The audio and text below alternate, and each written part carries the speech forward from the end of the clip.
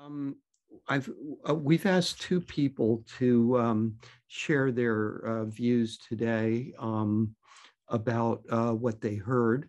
Rosalyn Metz, who is the Associate Dean for Library Technology and Digital Strategies at Emory, and Francena Turner, who some of you may remember, a CLIR fellow and a postdoc at the Maryland Institute of Technology and the Humanities at MIF, which has been a frequent contributor to CNI programs. And I think for want of any better scheme, we'll just go in simple alphabetical order and invite Rosalyn to share her thoughts first. Please understand that we haven't asked these folks to do the impossible and give you a real-time summary of the entire meeting in 5 minutes.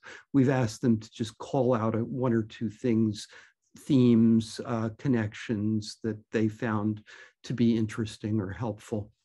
So over to you, Rosalyn. Thank you, Cliff.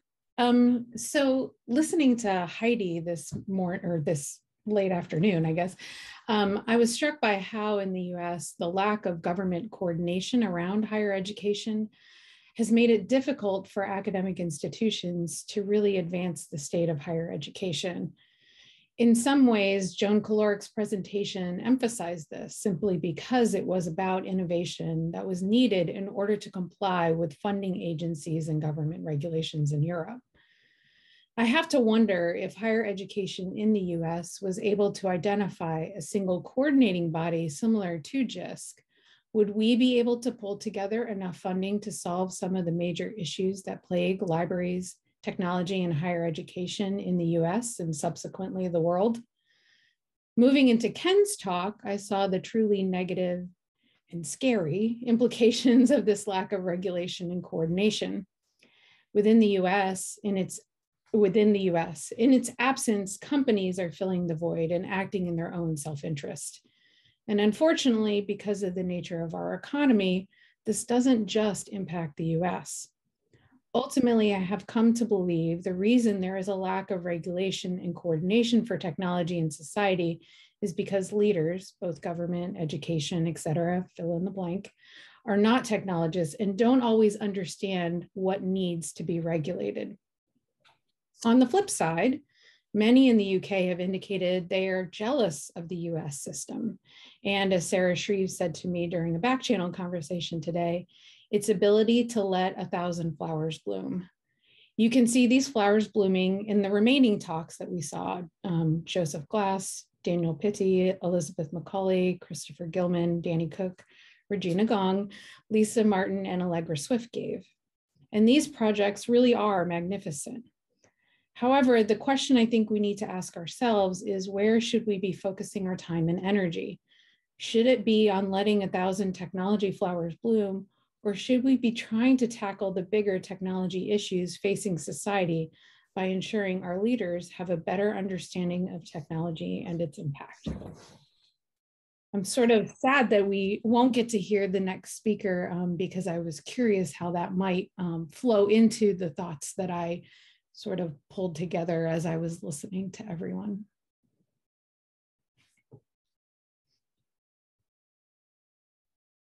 Thank you so much for those reflections. And I'm sorry you had to go on before our final speaker too, but sometimes stuff happens.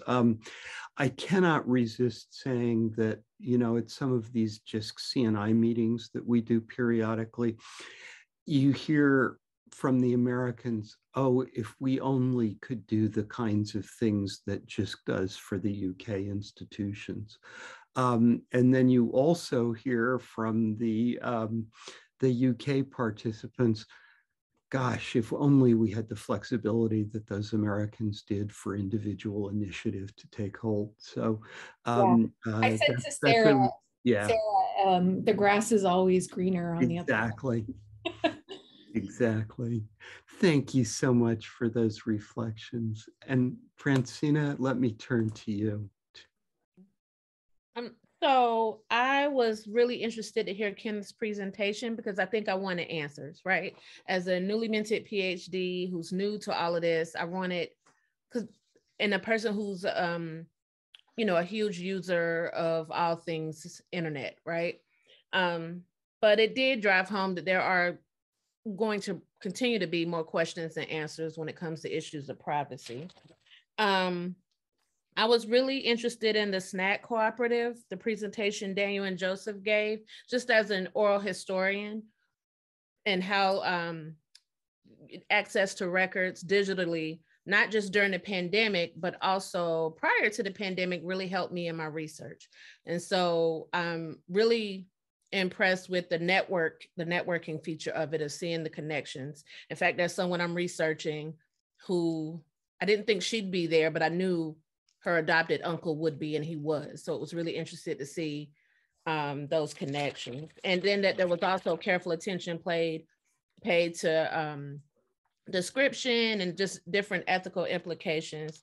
I think it was important for me to hear that kind of sussed out. And of course, as I teach an online African-American history course. So the talk from Christopher and Elizabeth about using digital archives in Canvas was really important to me.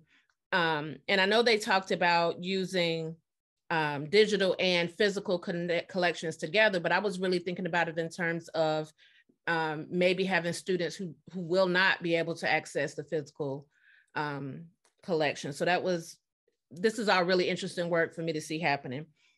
And then the open educational resource presentation that Lisa, Danny, Allegra, and Regina gave was important because as a first generation college student, and I struggle to find resources for my students that don't cost them anything, but I'm in a department at the institution I adjunct for that insists on a particular textbook. And every semester I've taught it, I have students who tell me it's 2-3 weeks before they can get the book, and they've missed so much of the class. So it's been, for me today, really enjoyable to see things that I'm concerned about, but not quite sure how to deal with, actually be worked on and sussed out in this way. So this has been a really enjoyable afternoon for me. Thank you so much for those reflections, both of you. Those are wonderful. And now